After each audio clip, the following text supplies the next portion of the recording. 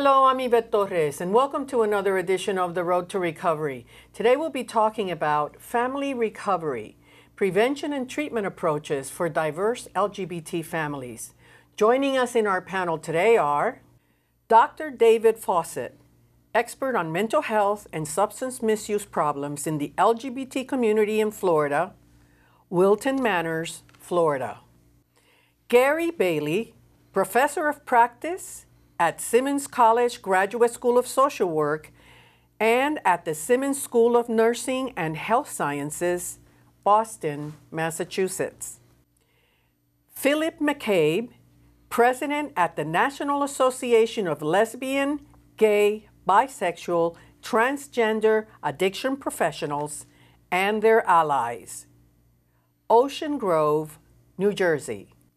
Kellen Baker, Senior Fellow with the LGBT Research and Communications Project at the Center for American Progress, Washington, D.C. Phil, why is it important to address behavioral health disparities among the LGBT community? A very good question, Yvette. I believe because we see much higher, greater incidences of disparity that exist within our community, and also lack of services that are adequately prepared to assist those that are having experiences with behavioral health issues. Very good. And David, what are some of those disparities that we need to address? There's a whole range from different mental health rates of depression and anxiety, higher rates of high-risk sexual behavior leading to HIV and hepatitis, a lot of abuse and trauma issues. So really across the board, LGBT persons experience higher rates of problems in all those areas.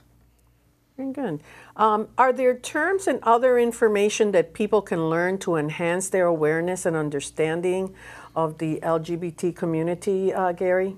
Yes, there are. Beyond LGBTQ, which can stand for questioning or queer, and you have to look at queer through an intergenerational lens as well. Queer is a much more comprehensive term that is embraced by younger people, but again, when working with older adults, that can be a very triggering term for people. But we think about gender identity, gender fluidity, whether or not someone is cisgender, meaning that someone is born into the body that fits who they see themselves and experience themselves as being, transgender, etc. So these are terms that one should be aware of, and one should also understand that these terms can change, so that what you know today may be very different from what you'll know tomorrow. And one other term that I think is important to throw in here is the A for ally, because really we see so much of the degree to which LGBTQ communities stand up for each other, take care of each other, but we are best able to do that in the company of strong allies who are folks who don't necessarily identify within LGBTQ communities, but see themselves really as part and parcel of the support structure and the friendship circles, etc., for LGBTQ individuals. So let's dive into a little bit more in that area. Can you sort of delineate who would be some of those allies? I think one of the places that allyship really starts is in the family with one's parents. So if a young person is exploring their sexual orientation or gender identity, starting to think about whether they may be LGBT or Q, or starting to question, parents are really the first and most important ally in these young people's lives. And let's be honest, Phil, that doesn't always happen. No, so let's talk about when it doesn't happen and what happens as a result. Well, even just beginning with the incidents of runaway youth, many youth are mislabeled runaway when actually they've been thrown away. They've been forced out of the home at a much younger age. So we know there's a greater percentage of gay youth on the streets not receiving services, and it's because of their LGBT experiences or identification. And it's also, as we talk about youth, I think it's also important for us to be able to also talk about what's going on for LGBT elders as they are, or older adults, who are being recloseted, some of our pioneering parts of the community as they age and are in need of services and care, as they try to find that care from homemakers, home health aides who've not been trained, who think that they can save the individual from a life that has not been lived appropriately. So the recloseting of older adults is also a huge issue. Interesting, interesting. But getting back to the youth, and we'll get back to the older Americans, because I'm going to try and get to all the sectors within the LGBT community. But the youth in particular, I mean, David, would you think that in some families the youth even get abused by parents trying to change them and mistreated? Oh, absolutely. I think that's still, although we've moved miles in the last generation, I think that still occurs with great frequency. And I think it causes a lot of problems for LGBT youth in general across the board. And we were talking about allies. I think sometimes that's the first time people reach out and make kind of families beyond their family of origin into a kind of a chosen family where they can find some semblance of support for themselves. So, Kellen, adding to that, the whole issue of discrimination that already exists, as well as the prejudice, what really can we say in terms of finding the right vehicles to get help for individuals at a very early age? One of the projects that's out there that's been around for a number of years is the Family Acceptance Project, which is based out of the San Francisco State University in California. And what they really focus on is finding resources to help families understand what their children might be going through, particularly families coming from different racial backgrounds, ethnic backgrounds, language backgrounds, religious backgrounds.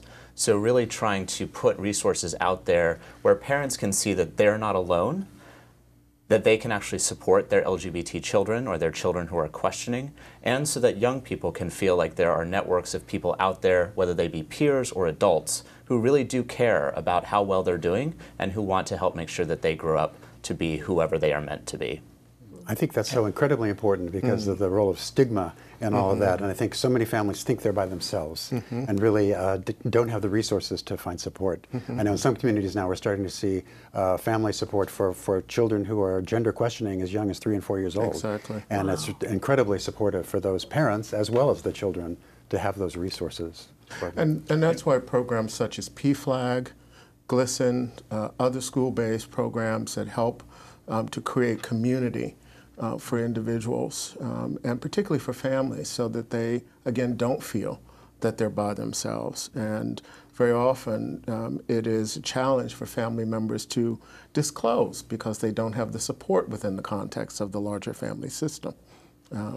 Yvette, can we just back up a minute? Because you also mentioned about families that want to change their sexual identity or gender identity or sexual orientation of a youth.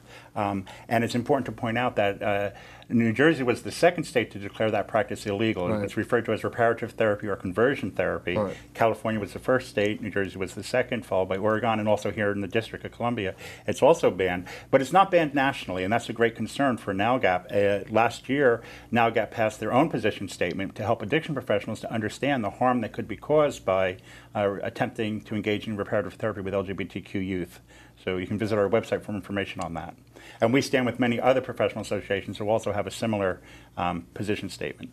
I would support that. David and I both are social workers, and NASW, the National Association of Social Workers, has really been in the forefront, and with social workers being the largest segment of mental health providers in the United States, of really focusing on trying to ban conversion therapy as a modality. And so it's very important that we continue, again, to ally with groups that understand that this is both counterintuitive and counter-helpful. And this is something that's been a really big focus for the current administration. There was a petition that went up on the White House website asking for the president to speak out against conversion therapy, which he did very strongly. And SAMHSA has also put out a large report about the prevalence of reparative therapy, but again, we would really call it conversion therapy, meaning something very negative, that talks about why this practice is so inappropriate for LGBTQ youth. And harmful, extremely and harmful. Exactly. Very Yes. harmful. Right. So if indeed that is harmful, let's then focus on what is an appropriate practice. In utopia, a child has demonstrated interest in a particular way of life and in an LGBT type of environment, how would he or she, and we haven't even gotten to transgender, Right, how would he or she then Or they. look for assistance so that our audience knows? Is it you know, if things are not going well at home, how then is that child, you know, should a neighbor, you know, if they notice something, should it be that, you know, the school system to come in and be able to intervene? Who intervenes? Philip, we'll start with you and go around. To quote a familiar phrase, I believe it does take a village sometimes. Yes. It's really important for LGBT youth to have access to mentors and role models within the community itself. So to be familiar with not only our history and our culture, but also our community and how many different role models they might find within the community. So when a parent attempts to deny access to information and or role models, that can really have a great hindrance for the adolescent. It's also important that children, and particularly LGBTQ youth, have an affirming adult role model and figure in their lives. And it does not always have to be a parent. It can be a teacher, it can be clergy, it can be an older teen who can act in that role to offer some support. And the data shows that that can make an enormous amount of difference for young people. So when we come back, I think I want to continue with this because not only do parents, neighbors, everyone needs to know how to really assist that process. We'll be right back.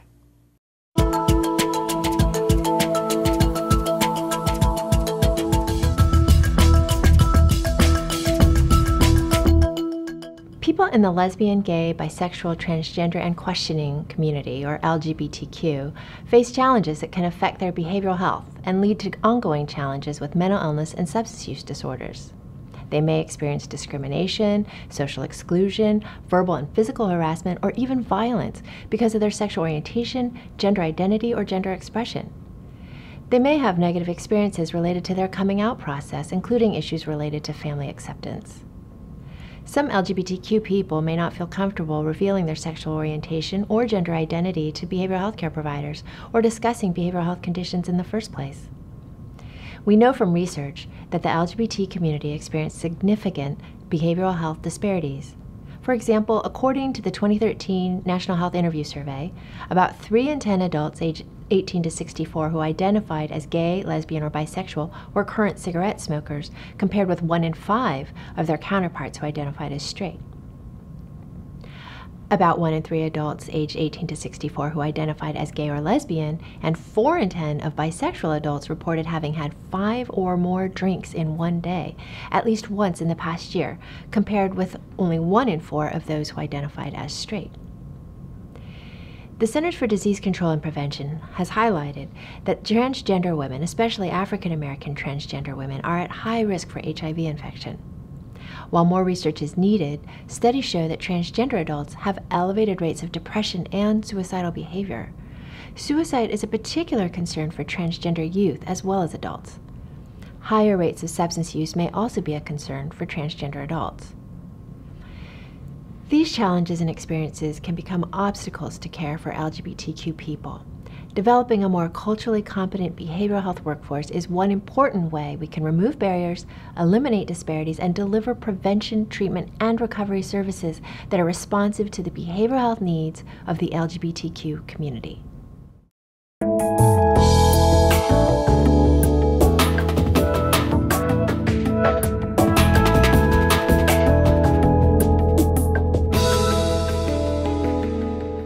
Fenway Health has 2 major areas.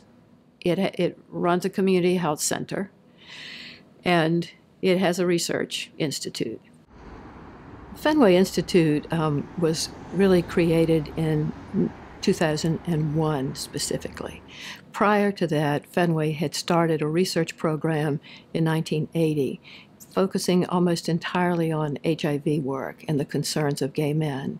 I really admire the work at the Fenway Institute because it's a group of LGBTQ folks. It's predominantly LGBT people here, I feel, working to benefit the LGBTQ community. The LGBT Education Center is funded by government to train other organizations funded by government how to understand the concerns of LGBT people and how to treat them appropriately when they come for care. Coming to Fenway Health and being active in the LGBT Aging Project with their functions, you know, I'm being validated on who I am. They do amazing work, and they provide all types of care to queer people. And they also train organizations who work with older people around what it means to queer people to need to have care as they get older. Because I'm transgender, and they have, you know, they know about the medical help and the behavioral health. That was a big step in my life. So I really feel blessed that my life has gone the way it has. And Fenway Health has made a huge difference. We really try to make sure that what we're doing is informed by the needs and the perspectives of the LGBT community, particularly those who are less represented in places of power as others. And so, yeah, I feel like I've really gotten an opportunity to do that at Fenway, and that's one thing that I really admire about that. We are considered the most knowledgeable and understandable trans organization in this country. Staying on course without support is tough. With help from family and community, you get valuable support for recovery from a mental or substance use disorder. Join the Voices for Recovery.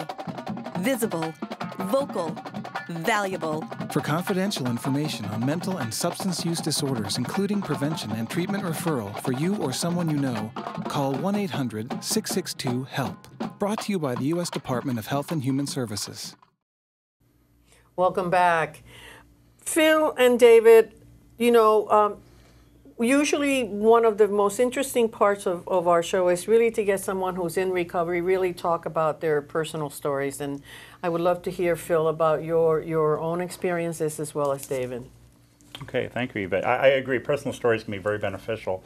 For myself, I'm a person in long-term recovery. I've been in recovery now for 31 years. But my story is also that I came out 40 years ago, which at that time in the mid-70s, it was very complicated. And it was further complicated when I went, the first time I discussed the possibility that I might be gay with a healthcare professional. I went to the family doctor and asked him, how would someone know if they were gay? And what he did is he said, that's a very sad and lonely life. He reached over and got a script pad, and at the age of 21, I was medicated for asking the question about being gay. He wrote me a script for a tranquilizer 3 times a day, which is not a cure for homosexuality, but it was very confusing. Or addiction. Right, exactly. And it was very confusing, though, as a young person, to have that kind of experience. So you went in for alcohol or what? I was there just for a regular physical exam. The physician knew the family history. My father had just been in a alcohol treatment program that the doctor signed him into, voluntarily. But because I was talking to the family doctor just about some health issues, I said, how would someone know if they were gay? I was questioning my orientation and not sure, where I actually fell into the scheme of things. And his response was not very positive. It was a very critical view of homosexuality. To just use that phrase, it's a very sad and lonely life, But then to medicate me on top of it, and I was not, as far as I can tell, I'm also a social worker. I wasn't exhibiting a lot of symptoms that warranted that level of medication. Right. Just normal, little, maybe a little anxiety in discussing the question with him, but not to the extent that I needed to be medicated at that time. And you're in recovery for? I'm in recovery for alcohol and drugs both. Yeah. But honestly, my use of substances increased once I was given a prescription by a doctor, because I was the type of person that didn't usually didn't use drugs as much. I mean, alcohol was definitely involved in my life, but the fact that a doctor gave me a prescription kind of opened the door. Well, if it comes from a doctor, I could, just make use of it. And how did you find your recovery? How did I find my recovery? It was interesting that I happened to be involved in a community group with LGBT. It was an organization that we started in our county as a social support group. And we started inviting speakers from recovery to come in and talk to our community group. And I was responsible. I was a community educator. And I started hearing their stories, and I knew I was starting to identify with them. So after about 6 years of that, I finally admitted for myself that I also had a problem. Imagine. Does that sound familiar, David? It does. I'm also in long-term recovery, 36 years from alcohol. And for me, the recovery and the bottom was very much related to my coming out as a gay man. I was in my 20s, really unable to accept myself in New York City, and falling into a bad way in terms of bar scenes and not really connecting, really seeking that connection with other people and not being able to find it. And I found Alcoholics Anonymous at the age of 26, and really then came out in a healthy way and really found myself. And so it saved my life not only from the addiction point of view, but I think psychologically as well, in terms of coming out, having role models, other gay men that I could access who were healthy and in recovery and sober at that time. So it's really been an amazing journey for me. My coming out was also connected. I was also married at the time, so I was coming out of a heterosexual relationship, which was really very challenging back then. Absolutely. So we see that there are, Kellen, the issues related to substance use disorder and some mental health that we will get to later. And in terms of the coverage for these issues, how is the system responding, particularly to LGBT? There has long been a real gap in the availability of insurance coverage for mental health, behavioral health, substance use disorder treatment. And we did see some early efforts to address that in terms of federal mental health parity, which is something that a lot of states have also enacted their own laws about. But really, we do see a pretty significant sea change with the Affordable Care Act, which actually includes mental and behavioral health, including substance use disorder treatment, as one of the 10 essential health benefits that the majority of health insurance plans have to cover. So what we're actually seeing is a pretty significant moment now, 5 or 6 years after the implementation of the Affordable Care Act, to be actually talking about what does it look like not only to have basic coverage for these types of services, but to be able to figure out how to better integrate them into our health system as a whole, to make these services more accessible for the folks who need them. And have there been special efforts to reach out to the LGBT community related to providing the registration or signing up for these benefits, and how has that gone?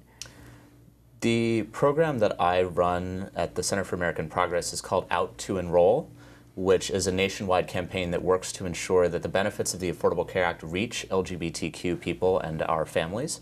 So we've been around since the beginning of the open enrollment periods in September of 2013, and our real focus is explaining what can really seem to be sometimes a very dry and very confusing topic, health insurance coverage, explaining to LGBT people what are the services that are now available, why does it make sense to explore your coverage options, and what does it look like to actually go ahead and sign up for a health insurance plan that is going to be there for you in so much of a more significant way than was true before the Affordable Care Act.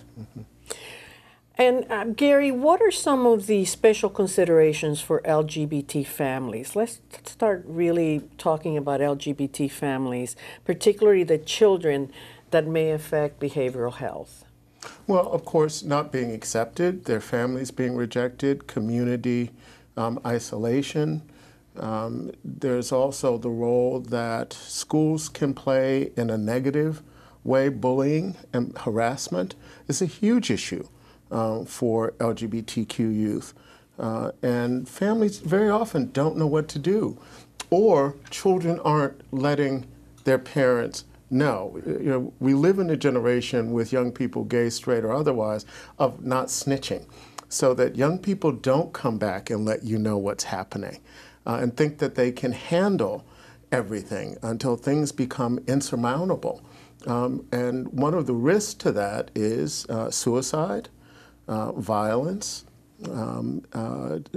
self-medicating, so that there are lots of ways in which people can do harm to themselves by not allowing an adult to step in an adult way to do what many adults can do best, which is to make a system accountable to protect.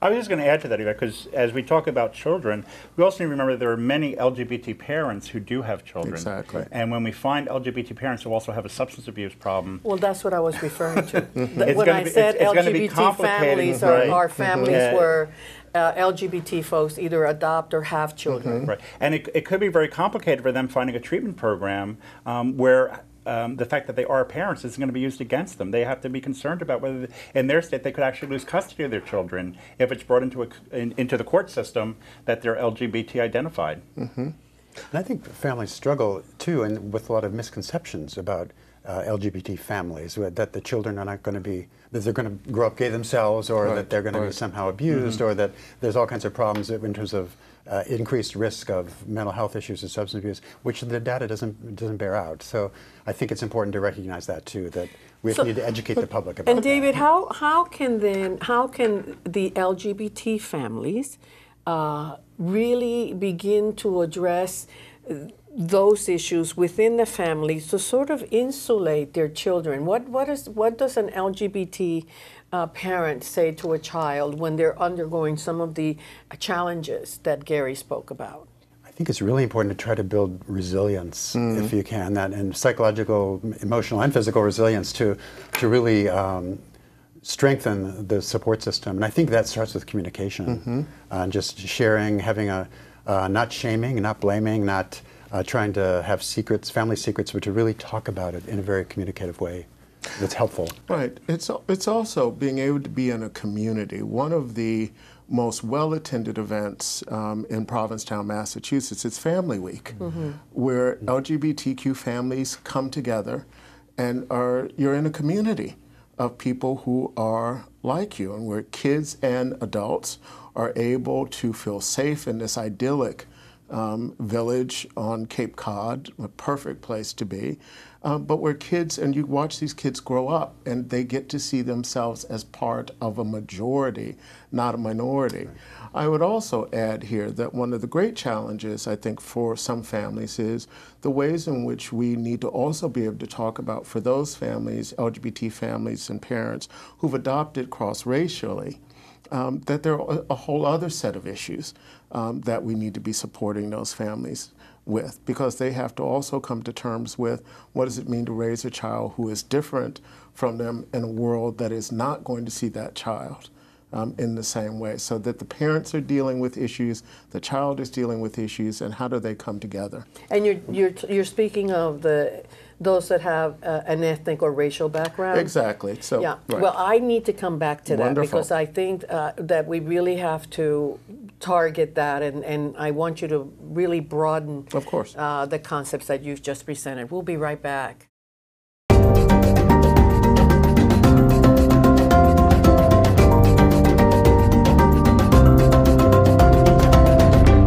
My initial addiction was when I started smoking cigarettes at a very young age.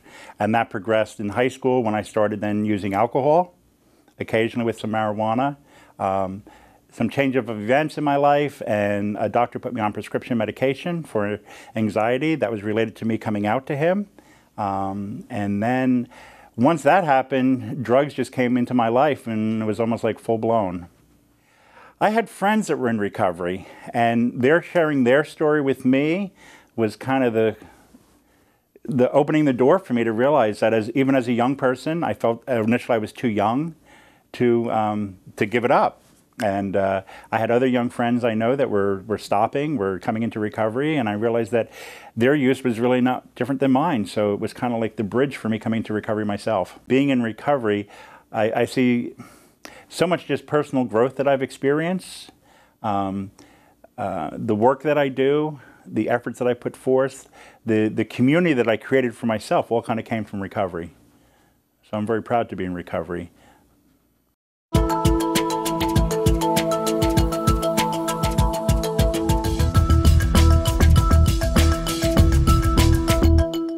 There are a few ways that SAMHSA addresses the needs of the LGBT community. The first is that the block grant allows uses of funds and encourages states to provide specific services for the LGBT community. The second is that in any of the funding announcements that we issue that where it makes sense, that we encourage specific services for that community.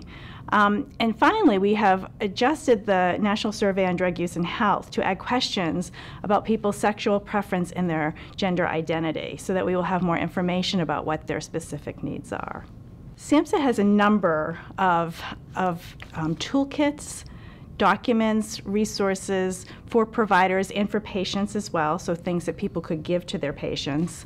We also recently funded an ATTC Center on Excellence specifically focused on young minority people who are LGBT. And so there's a whole training curriculum and training center that's available for providers to learn more about serving this population in a culturally responsive way. For more information on National Recovery Month, to find out how to get involved, or to locate an event near you, visit the Recovery Month website at recoverymonth.gov. Welcome back.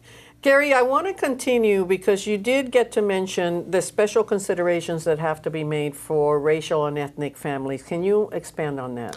Yeah, I believe that what we have to do is a much better job of understanding that we need to embrace and understand ethnicity and racial differences within our country and our world in general, but also within our community. And so we're not immune to some of the same issues that occur in the general public. I think that families who are, and particularly LGBTQ families that are raising children very often who have been adopted cross-racially, one has to be able to let go of the fantasy that somehow one has rescued this child and bringing them into a quote-unquote better life, and very often has to do some really hard work about what it means to be raising a child who is racially different, and how the community supports and what the community supports are going to be.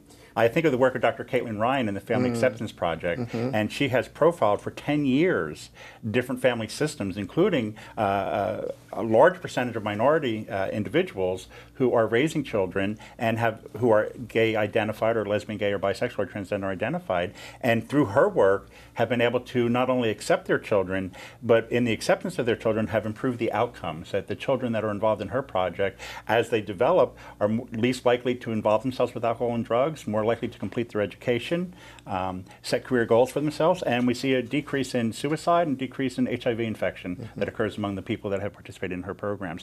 She also adds to that, when we talk about minority groups, not so much a minority, but there's several different faith-based families that can be very conflicted by what they're learning in their particular religion, whatever sect it may be, who are getting conflicting messages. And she has a series of tapes that she has prepared for the faith communities to also better understand how it doesn't have to be a conflict between your faith and your acceptance of your LGBT adolescents.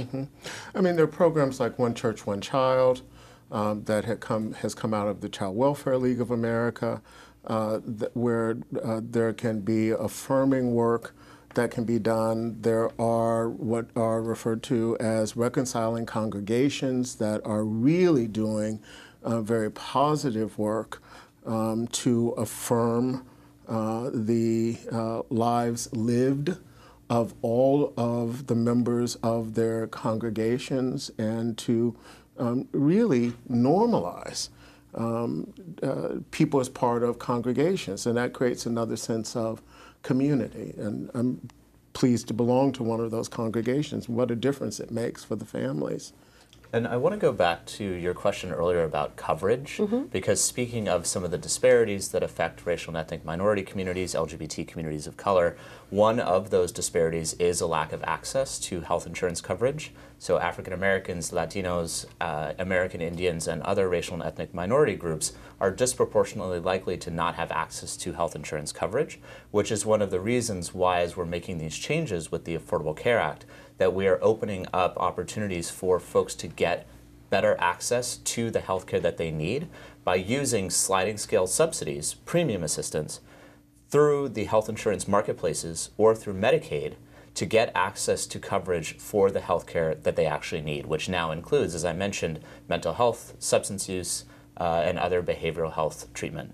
And SAMHSA has actually done quite a bit to make information about the health insurance marketplaces and Medicaid available for LGBTQ communities. There's actually a resource, ACA Enrollment Assistance for LGBT Communities, and it's actually a resource for behavioral health providers specifically. And it includes a couple of different materials that behavioral health providers themselves can read to better understand what the Affordable Care Act does and how to speak with their LGBT patients about that, and resources for LGBT patients themselves to take home to think about what is my situation vis-a-vis access to coverage, vis-a-vis access to care, and how might I be able to use opportunities under the Affordable Care Act to get the care that I need.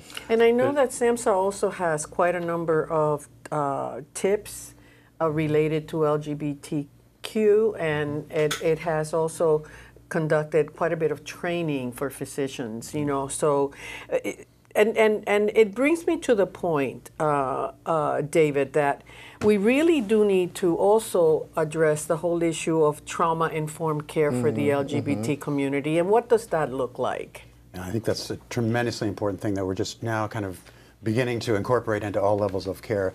I think we used to conceive trauma as a major event, like a car accident or a natural disaster, and certainly those things are traumatic. But what Gary mentioned earlier about bullying, I think we see now that a lot of LGBTQ youth experience chronic bullying, which also results in the very same symptoms of trauma, and really require that incorporation of trauma into mental health care and substance abuse care as well. And it affects HIV, it affects all the other kind of risk behaviors that we see across the line. Very good. And how do we move on, and any of you that may have had some experience with this, how do we move on to really making sure that the healthcare professions, really everyone within the healthcare professions, are trained to be able to deliver these services? I think that's a great question. A recent article in the Journal of Public Health talks about the disparity in training for healthcare providers to work with LGBTQ populations. Institutions have to be proactive. I'm working on a project now in Boston with Brigham and Women's Hospital that is really involved from the top down to begin to look at itself to say, okay, we want to be a gay affirming, we want to be embracing of all of the communities, not only the people who come through our doors, but the people who work for us who are also receiving our care. What do we need to do? And the ways in which we are, as part of this project, beginning to think about how do you begin to think about what are some best practices that institutions can do, and what is the evidence that leads to success?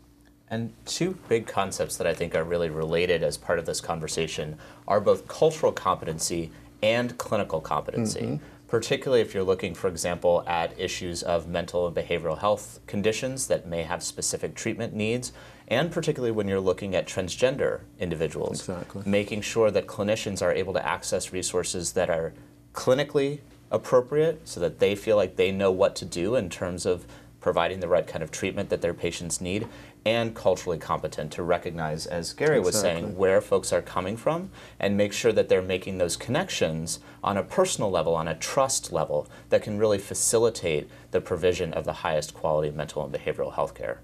And I also want to add that NowGap was very instrumental in working with SAMHSA in developing the Provider's Guide on providing services to LGBT individuals. And now the ATTC, we did the initial training of trainers, and now we're revisiting that. We just met over this past year. I was one of the consultants on that project to revitalize the training curriculum, and we're going to be rolling that out. So there'll be training available through the ATT system for individuals who are interested in developing and increasing their competency in working with the LGBT population. Actually, I think that some of the ATTCs are already training, because I saw something come across my email system related to LGBTQ. Correct. And well, the HIV. newest curriculum just got approved to be rolled out, which is great. David, you wanted to add I was just going to say, I think a lot of behavioral health providers tend to think of LGBTQ issues as just a specialty that they're not really affected by. And I think as the population, especially with the increased healthcare access, gets more integrated in general, people are going to be encountering that population and really need to, as a general rule of thumb, I think we need to increase the capability of our workforce to be knowledgeable, at least at a minimal level, and smart enough to refer. or identify, and certainly not re-shame or stigmatize or do further damage. And I think we really are at a time where there's a lot of changes happening. As you mentioned, David, bringing more people, more LGBT people into healthcare systems, the social changes that are happening that are allowing more folks to come out earlier, come out younger, and some of the efforts that have been made to increase data collection about sexual orientation and gender identity in clinical settings. And it's really important, I think, that a lot of the initiatives around cultural competency and non-discrimination are moving forward in tandem with efforts to increase data collection so that LGBT people can feel safe sharing information about themselves with their clinicians, and then their clinicians can have that information that helps them better understand where their LGBT patients are and what they need. Very good. And so I want to come back to you, Gary. I know you wanted to say something, but I'm going to come back to you related to the older Americans in particular, because I think this is a good segue to be able to broaden a little bit that discussion. We'll be right back.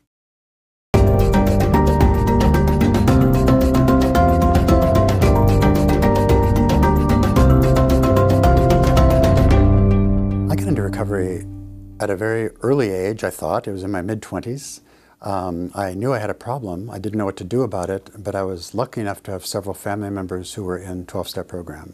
And so I knew about the existence of program. I saw what it had done with their lives.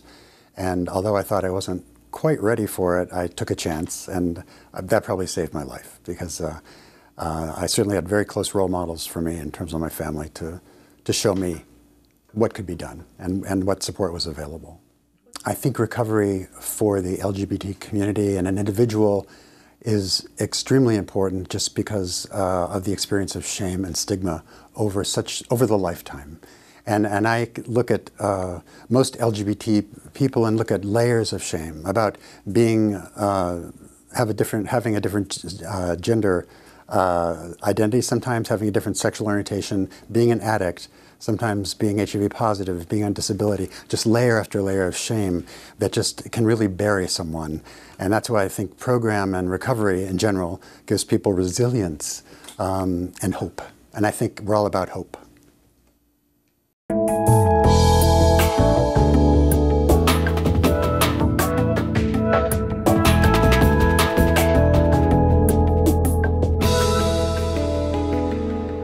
I was so afraid life was going to pass me by, and I would never know what it would be like to be me.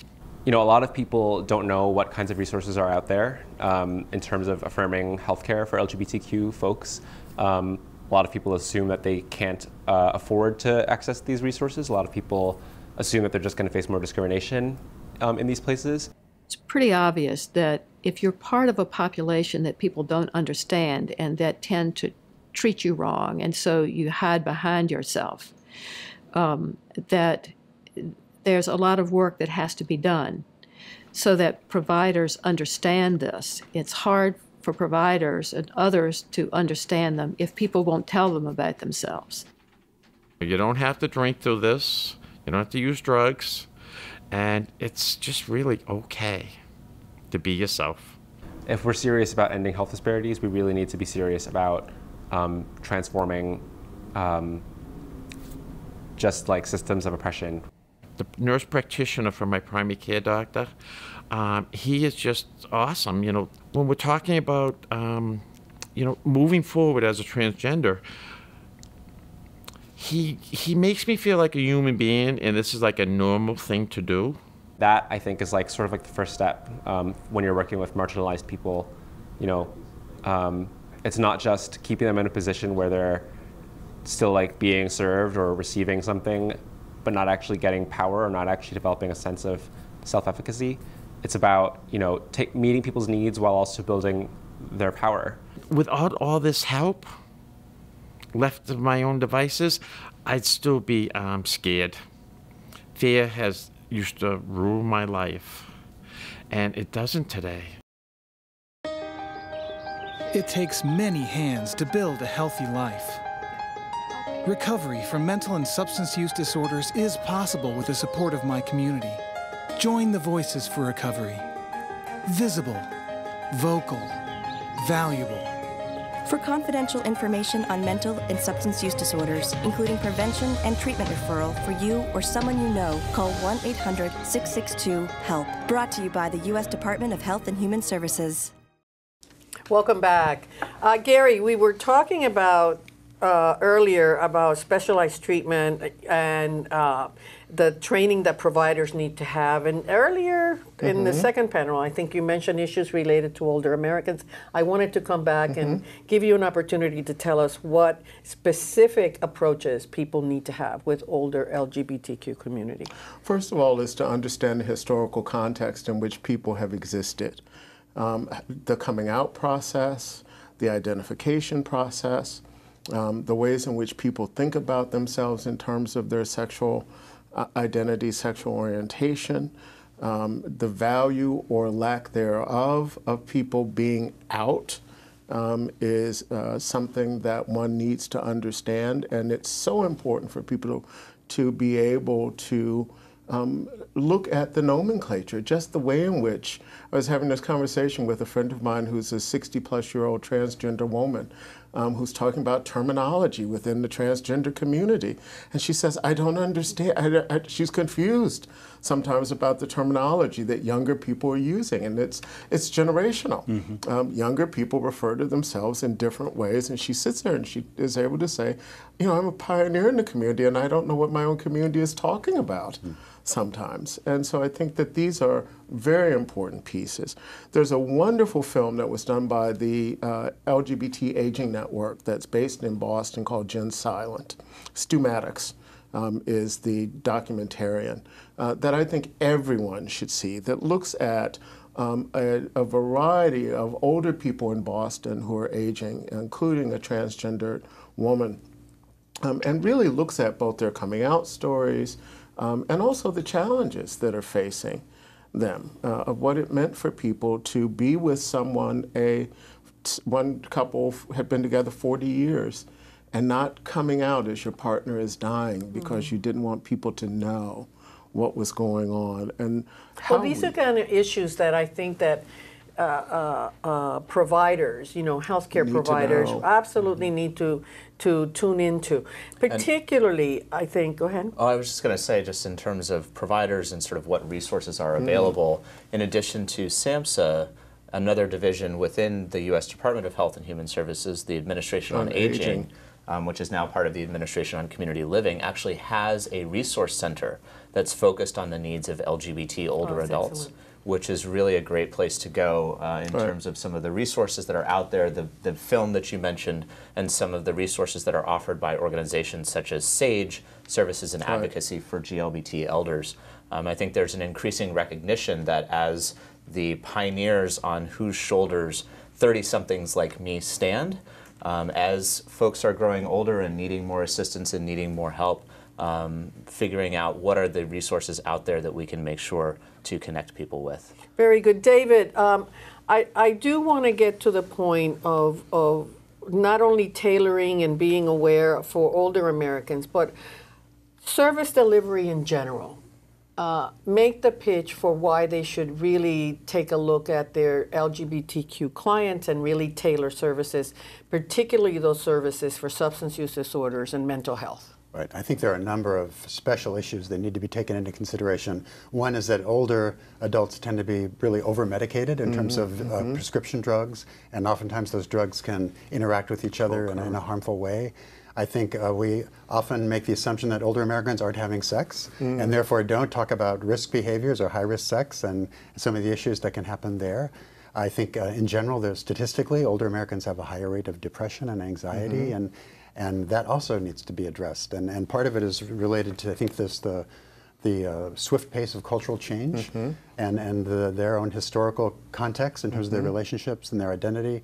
But I think there's a number of very specific factors that we need to take into account to really better provide services that are apt for that clients. I think another issue that comes up is the degree to which LGBT older adults are less likely to have children who are there to take care of them as they age. Certainly chosen families and support structures are very robust for many LGBT people, but as we get older and there become less opportunities for turning to children, thinking about what does it look like to ensure that LGBT older adults are not left in isolation, are not left alone without not only the physical assistance that they need, but the emotional support that they need. I think it's a real truism in a lot of ways that addiction and other mental and behavioral health concerns are diseases or conditions of loneliness.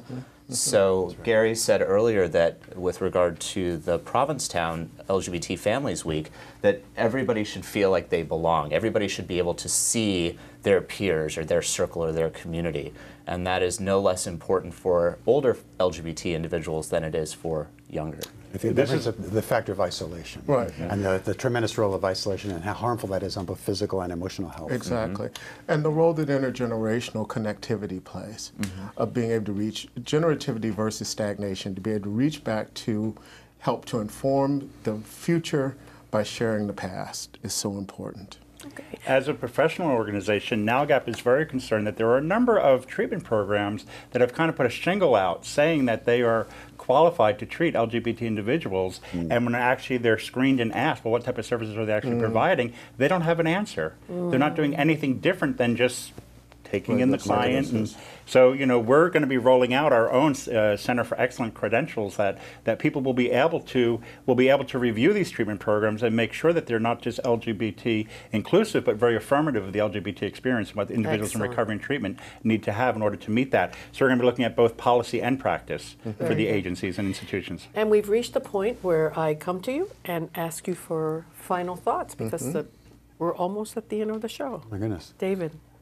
Well, the one thing that hasn't come up yet, I think is very important to mention in terms of at least gay men and substance abuse, is the methamphetamine crisis that we're dealing with in this country. It's a very specific drug that's tied with sexual behavior and has led and contributed to the high rates of HIV and hepatitis, and it's a real challenge, I think, in the community, because like many other substances, it's stigmatized and kind of underground, and it's sexual, which also adds stigma to it. And I think as a profession, we need to really come to terms with that and how we address it and embrace it. And then other than that, I think LGBTQ people have all the same substance problems, the opiates and everything else that we see across the board. So with our differences and some specifics, but I think we certainly are prone to everything else that we see. Very good. Phil. You know, I guess what I'm thinking is that as a community, we have made such great progress in the past, say, 10, 15 years as far as LGBT issues and with the, you know, marriage equality. But it's not the only issue we have to deal with. And we need to go back and look at some of the other things that are definitely affecting our community at greater disparities. And as an addiction professional, I believe treatment works. So we want to make sure that treatment is comprehensive and also inclusive of the LGBT experience. And continued training. And continued training for all professionals. All professionals related right. to that. Okay, Gary. You know, I've been sitting here and I've been reminded of the old marches, not parades, which they've become, but the pride marches, where we used to march and say, we're here, we're queer, get used to it. But we're here, we're queer, get used to it, and start meeting our needs. And who, if you had to choose someone in particular or an entity in particular that you could point to in a crystal ball that you think needs to be addressed first, Gary, who would you address? I would say medical providers, and I say that in a most comprehensive way. Both mental health and physical health care providers need to be well equipped and trained to work with a greater diversity of the human condition. Very good. Okay. Kellen. We've talked so much about the social change that has happened, and it really is striking and so fast over the last couple of years. And I think that something that's really important to note is that that has also been paired in a lot of cases with some very significant legal and policy changes. The Affordable Care Act prohibits discrimination against LGBT people by pretty much any actor in the health system. That includes healthcare providers, that includes health insurance companies, that includes hospitals and clinics and other doctors' offices. So I think it's important for LGBT people across the country to know that not only are we here, we're queer and we're not going away, but we actually have rights. And that as we go into the healthcare system and try to get the treatment that we need, whatever barriers we may run into, we have the ability to say, this is actually our right as human beings, as LGBT people, to be out, be healthy, and be who we are. And in terms of having them sign up for the Affordable Care Act, what would you say? The open enrollment period for the Affordable Care Act starts in November of 2016, so later this year, and it will run for 3 months. People have the opportunity to sign up for coverage through a health insurance marketplace with subsidies that will make their coverage more affordable. And if people are signing up for Medicaid, they can sign up any time of year. And there are special enrollment periods, so if anybody has a significant change, they can look for those online. If there's a significant change in your life, you can sign up right now. Absolutely. And we want to thank you for being here. I also want to remind our audience that September is National Recovery Month, and you need to go to recoverymonth.gov to get access to an information kit and a whole plethora of information to assist you in celebrating Recovery Month. Recovery Month is in September. You can create events, activities, and I encourage you to go in, and particularly the LGBT community, so that you can celebrate your recovery and support those that are in recovery. Thank you so much for being here. It's been a great show. Thank you. To download and watch this program or other programs in the Road to Recovery series, visit the website at recoverymonth.gov.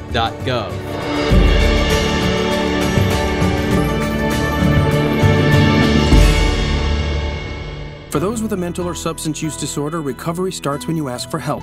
Join the Voices for Recovery. Speak up. Reach out. For information on mental and substance use disorders, including prevention and treatment referral, call 1-800-662-HELP. Brought to you by the U.S. Department of Health and Human Services.